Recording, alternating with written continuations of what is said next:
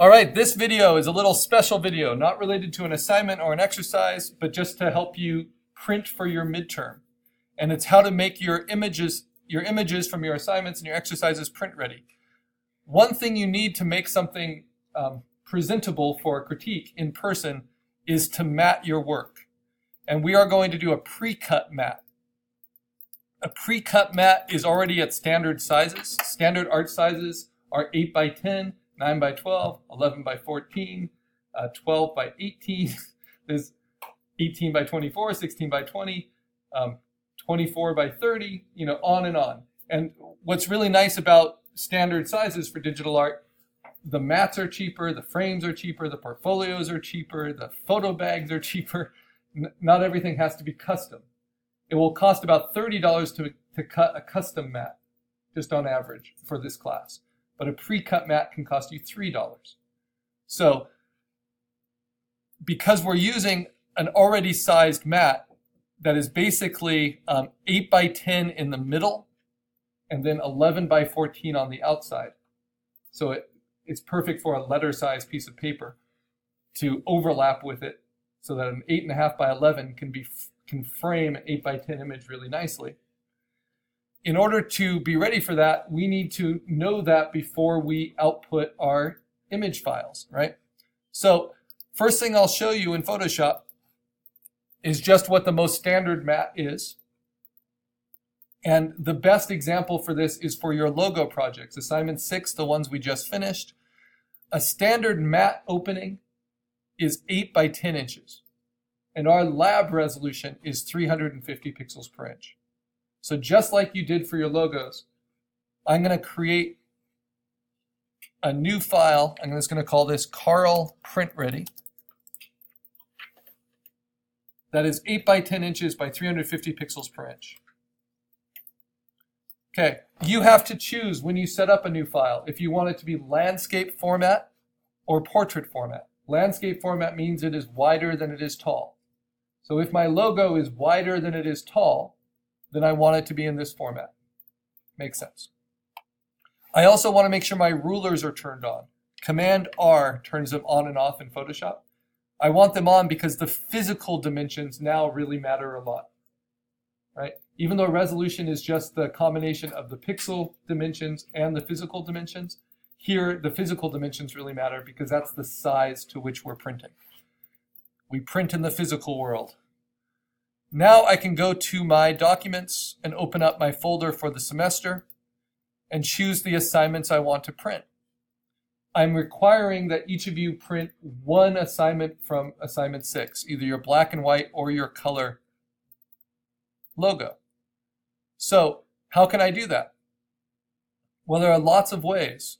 I can go to my PSD, either for my color version or for my black and white version. So if I open it up, here's my black and white PSD, and that PSD has a vector layer, a smart layer that's tied to a vector. You can tell that by the little icon in the layer window, and if I try to erase it on that layer, it won't let me because it's a smart vector content. And I definitely do not want to rasterize it. I want to leave it that way.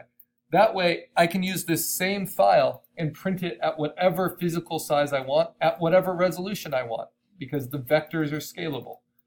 But even so, I've added a drop shadow to it to help it show up on different backgrounds. And because that drop shadow, which is a reverse drop shadow in white, because that is tied to the vector, that will also scale up or scale down to whatever resolution, whatever physical size I want. So if I want to print this, all I have to do, it's already set up in an 8 by 10 window like this. But I can also just take my EPS, my vector. This is just a review for how we did that. And I drag my EPS file into this 8 by 10, 350 pixel per inch Photoshop file. And then I hold down Shift and Option. Holding down Shift keeps it from distorting, but holding down Shift and Option keeps it from distorting and shrinks it towards the middle. So that's perfectly centered. And I like this because this shows me this is the part of the picture that's showing. This is the 8x10 window.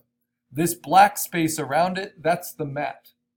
The paper I'm actually going to print it on is 8.5 by 11 inches, which means it will overlap with the mat a little bit, which allows me to tape it in and have it look really clean.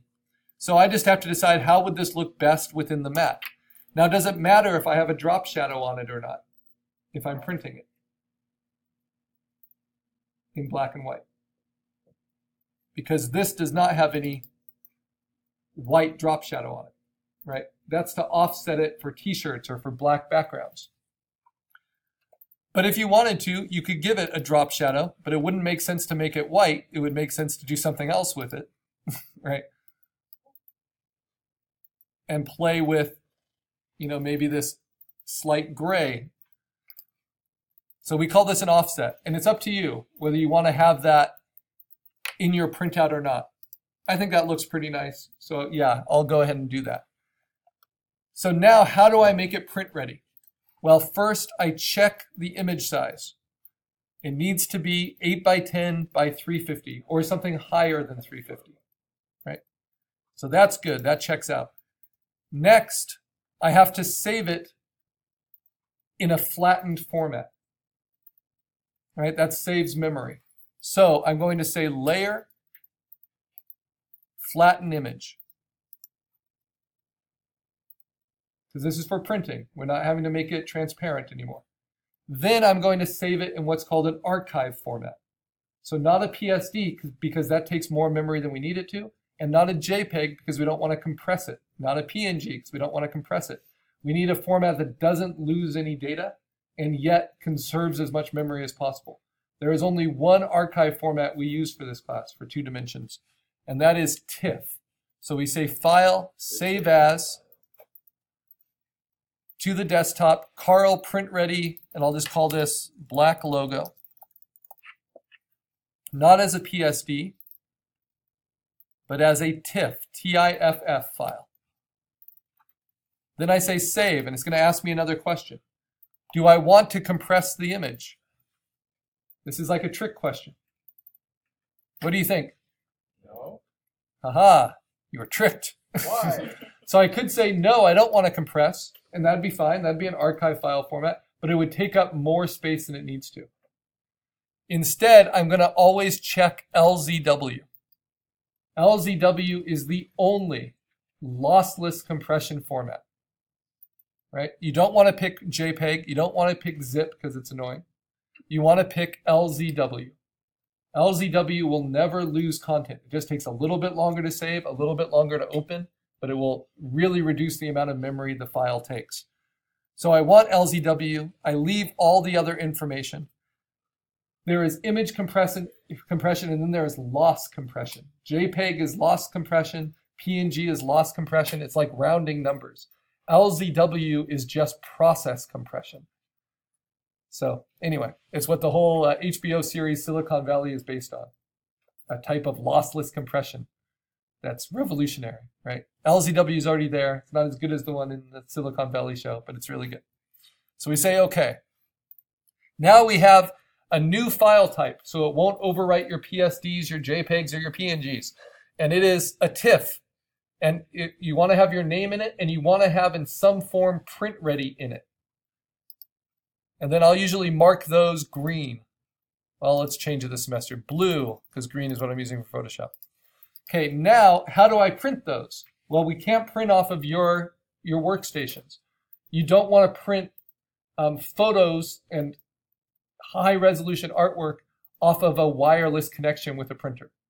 You want a wired connection. You want there to be no loss of data. You don't want that printer to ever buffer or stutter, because then the inks will dry at an uneven rate and you won't have the seamless gradations of your work. And we're talking high-end printers with lots of ink, 1,640 dots per inch at whatever resolution you give it. So instead, we have to put it up into our class cloud Dropbox account.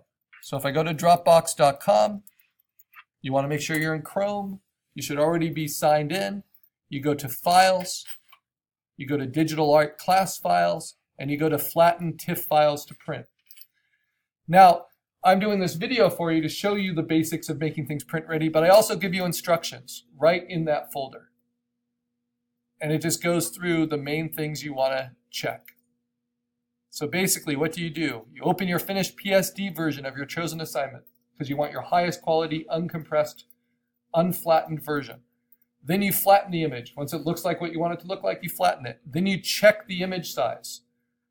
And you can change the physical dimensions of your image to fit comfortably within a matte opening. Most standard matte opening, like I demonstrated, is 8 by 10. If you want it a little bit larger, maybe for your landscape project, 11 by 14.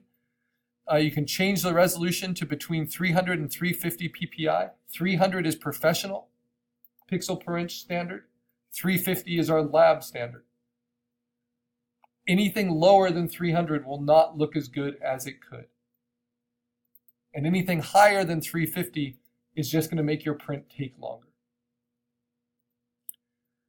Then you save the flattened and resized PSD file as a TIFF format file. And when it asks about compression, check to make sure that LZW compression is on. Then you upload your print ready TIFF file to the appropriate folder in the class Dropbox account. So let's continue that. So all of you have an account here. You have a folder. As do I. I'm going to open up my folder. I'm going to drag my print ready file into it. And then it's ready to go to the back row of printers, and I can show you how to print it. And I'm going to help each and every one of you do each and every one of your prints in this lab. Not because I don't trust you to be able to do it right, but because the risks are too great of doing it wrong and filling up our printers with ink. That take a long time to clean up. All right, but that same print ready file you could print at Office Max. You can print at Kinko's. You can print at Costco. You can print at Staples, right? You need to know what a print ready file is to get the best quality. But by controlling our own printers, we'll also get to really control the color. And I have them all set up to match. Now, what about an assignment that's not as easy as an EPS file you can just bring into an 8 by 10 format?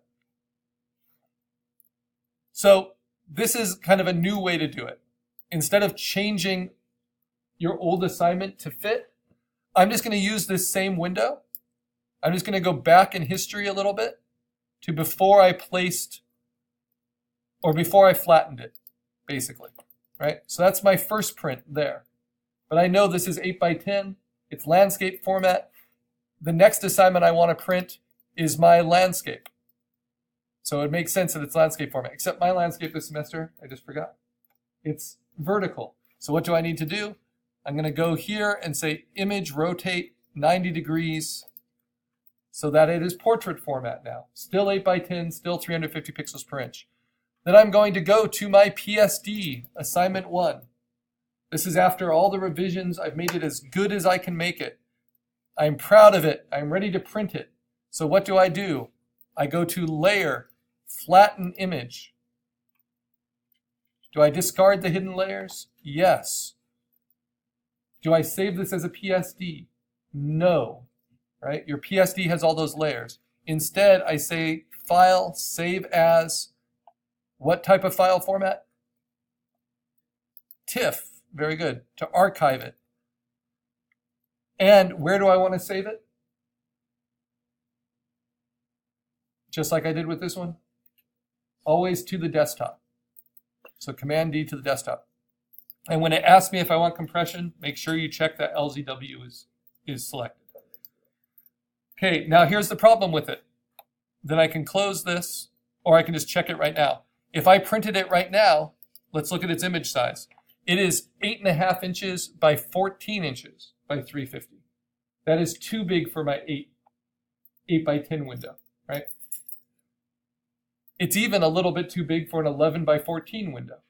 So what would I have to do to shrink it within my TIFF? I would uncheck resample.